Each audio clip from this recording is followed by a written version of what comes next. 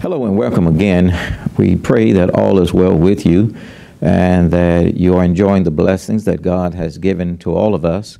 It is a time where we come and we look at Scripture to see whether or not we are in compliance with the will of God.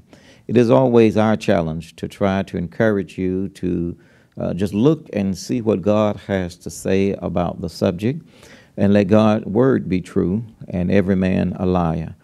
Paul says that in Romans chapter 3, and we must really take that into consideration, and not only take it in consideration, but seriously look at what God has said, because His word is going to stand in spite of what people say and what they like and what they're doing. God's word is going to stand. I want to try to encourage you to look at what God wants all of us to know, and that is His preachers and His teachers are going to teach the Word of God. And Paul says to Timothy in 2 Timothy chapter 4, he says, I charge you therefore before God and the Lord Jesus Christ, who shall judge the quick and the dead at His appearing in His kingdom. He says in verse 2, preach the Word. And that's what we want to encourage you to do today. Just preach the word. Say what God says. Say His words. But I want to challenge us to look at the imposters that are in this world today. An imposter is someone who claims something but is not really telling you the truth. Claim that they're telling you the truth, but they are really not. That's an imposter. Someone who is fake, someone who is not real, someone who's counterfeit. And I want you to know that there are so many people who are counterfeits in this world. And when you really want to know what is counterfeit or not, you have to use the Word of God. Just like money. If you really want to know whether or not it's real money or not, you have to hold it up to the light or hold it up to the sun.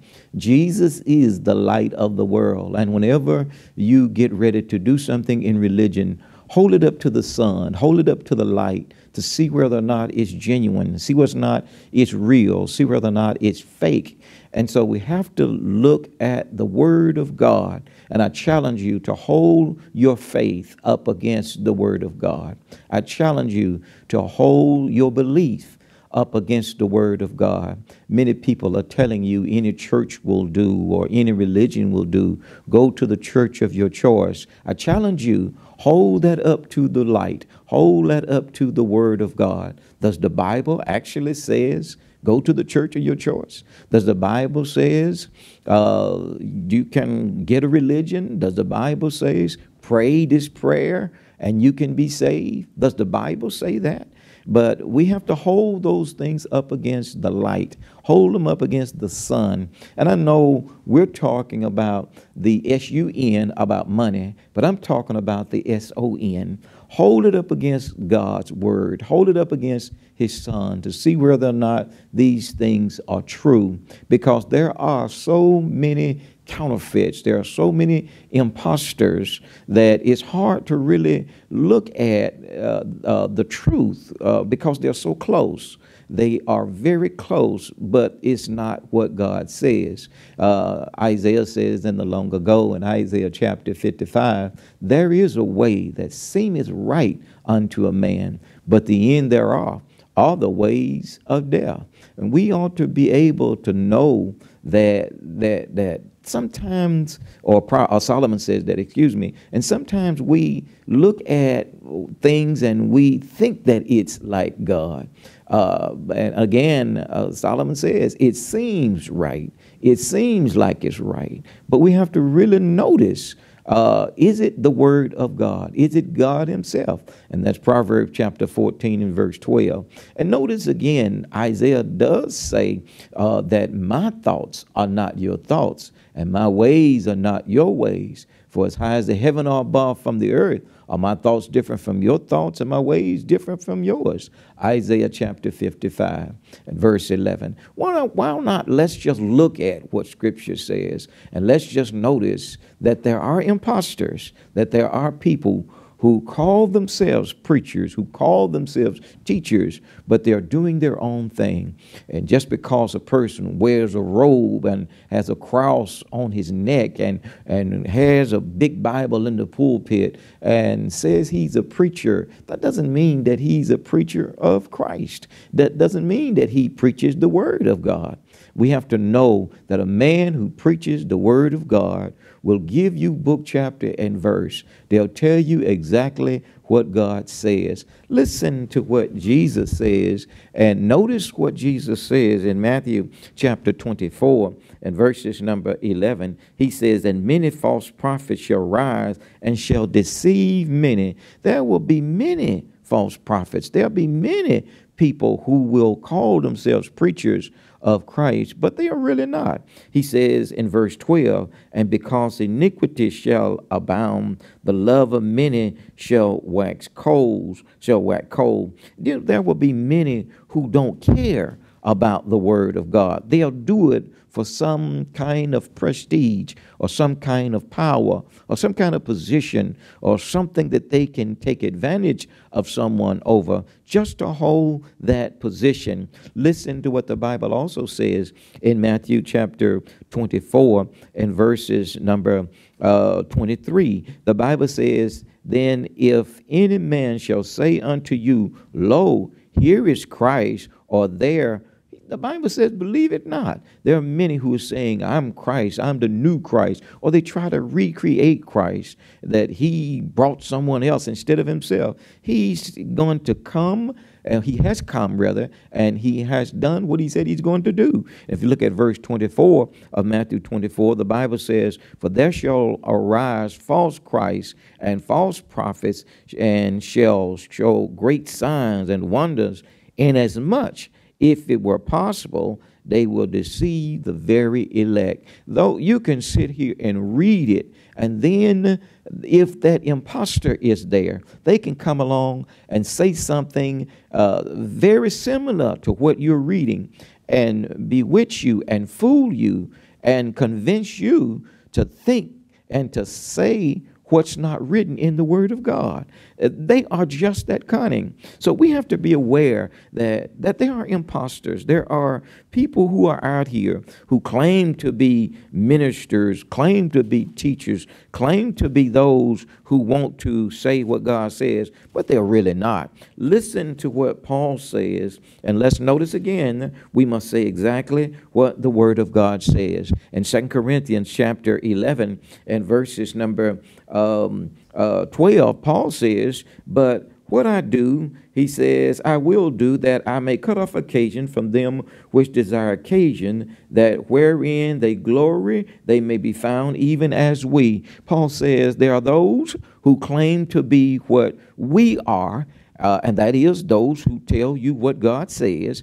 He said they will try to associate with us so that you won't notice the difference between us. He says in verse number 12 of 2 Corinthians chapter 11, he says, verse number 13, brother, he says, for such are false apostles. He says, deceitful workers, transforming themselves into the apostles of Christ. In verse 14 of 2 Corinthians 11, he says, and no marvel, for Satan himself is transformed into an angel of light. He says in verse 15, he says, therefore, it is no great thing if his ministers also be transformed as the ministers of righteousness, whose end shall be according to their work. So again, Paul says they will try to associate with us, and they'll try to act as if they are just like us. When we preach to you book, chapter, and verse, when we preach to you the exact words of God, there will be those who will come along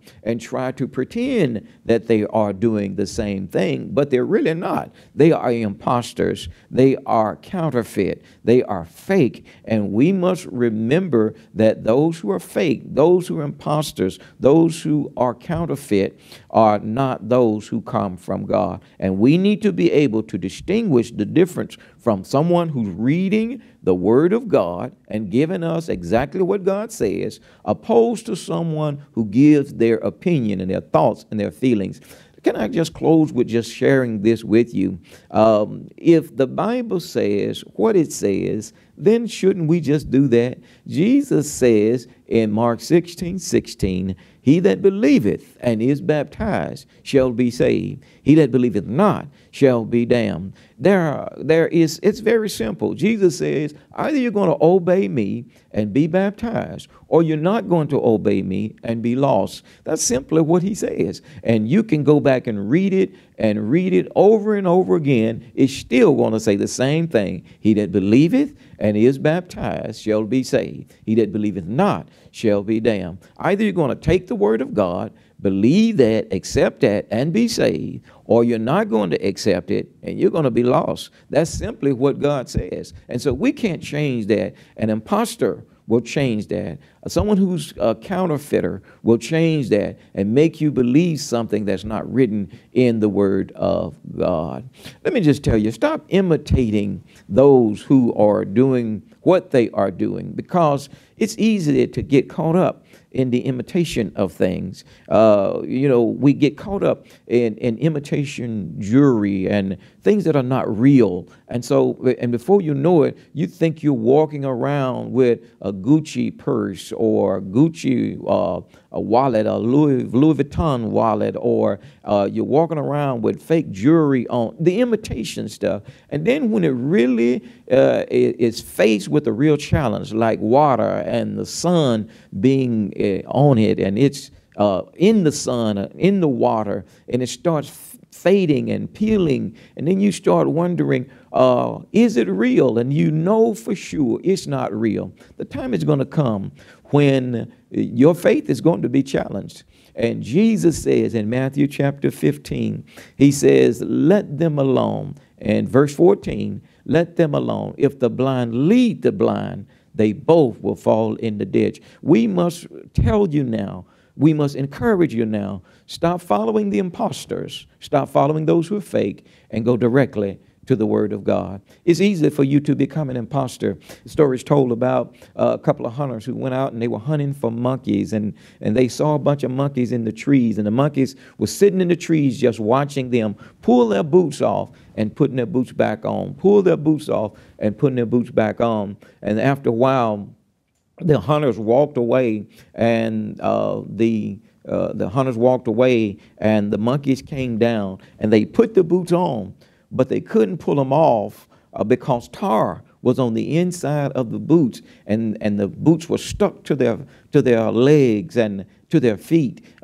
feet. And so they couldn't climb back up into the trees. And so the hunters came and captured all the monkeys that they wanted to catch. So I'm trying to tell you now, stop being an imitator. Just go to the Word of God. Stop following the imposters, and just say what God says. And again, the Bible says, he that believeth and is baptized shall be saved. He that believeth not shall be damned. Let's listen to the Word of God. So let's stop following the imposters. Until the next time, stay safe. That's our prayer to you. God bless you.